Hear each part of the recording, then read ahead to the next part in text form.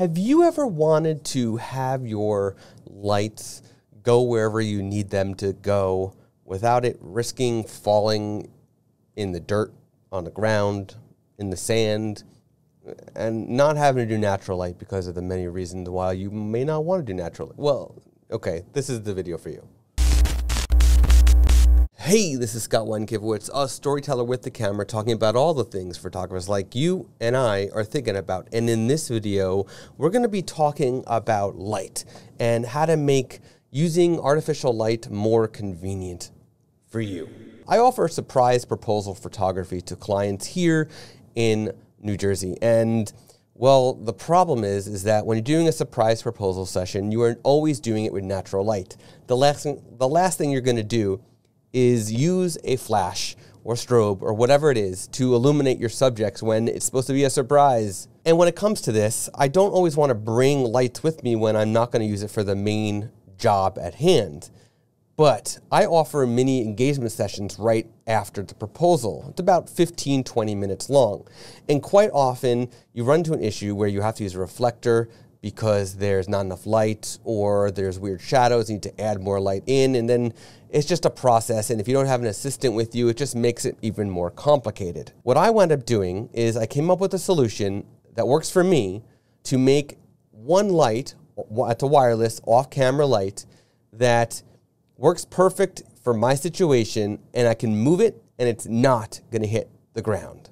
Here is what I did. Right here, you can see I have a tripod. This is a 3-section leg tripod from Really Right Stuff. Right now I have 2 sections open. When I go 3 sections, it goes over my head. Plus I have this center column, which you can see as well, that has a hook on the bottom that I can raise up if I needed to go even higher, which immediately makes this fantastic to use as a light stand. But you might be asking, it's a tripod. It's not a light stand. So how do you get a light on the tripod? What you could do is you could take the tripod plate, you can get yourself an extra tripod plate and screw in a spigot for a light to attach to. This is great, and I was going to do that until I realized Westcott actually makes a product that solves this for me. This is the Westcott M6, and it's exactly that. It's literally a spigot welded to a plate, and this plate happens to be an Arca Swiss or RC2, which is what Manfrotto uses. So this works on practically any tripod that you could buy these days. This actually sells for $25, and I wanted to show this to you. You could do this yourself. You'd have to buy an extra plate, which could be 15, 20 bucks, depending. And then you have to get yourself a spigot, which I've got a whole collection of them, so that wouldn't be a problem. And then you just make sure it's securely in there. This, I think, is screwed in and then welded on top of it. I'm not going to break it apart to find out. But what you do is you literally just have to put this on top of your tripod and then screw in or clamp it down, and now it's solid like a rock. It's in there. It's not going anywhere. You're done. Go on with your day. You got this here. Now it's time for the light. You've got to get the light on here. So what I'm going to be doing, I'm going to be using the Godox AD600Pro. This is a really powerful strobe, and you can see I actually took the reflector off of this, which you'll see why in a second. You can see it's now on there. I can now actually use my ball head to actually adjust. I can actually pan it.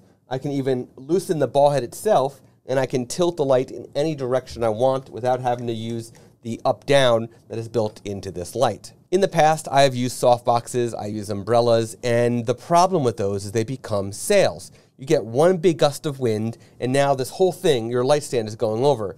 Yes, that is less likely to happen when you're using a tripod, but it will still happen if the wind is strong enough. So instead of using a softbox or an umbrella, I decided to go a different route. This is a different reflector.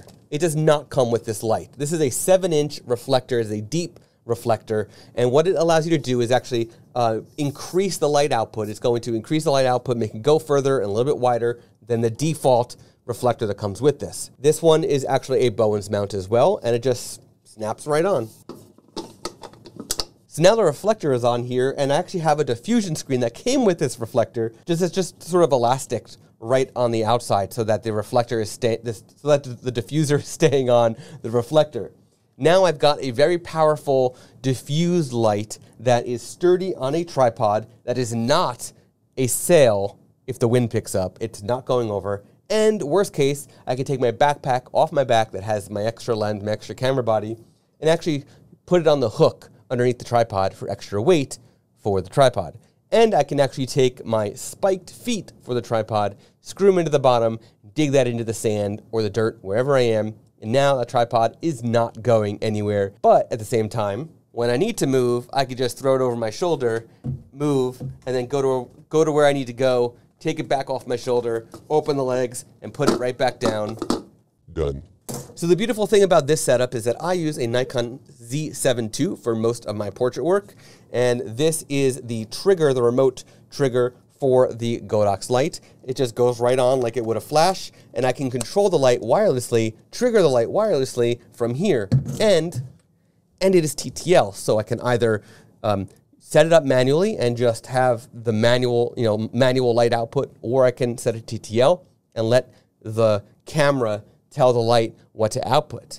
And I can do high-speed sync, which is even better, so that if I'm in harsh sunlight, I can easily overpower the sun using high-speed sync and fast shutter speeds to ensure that I'm getting beautiful light output and beautiful portraits in the end.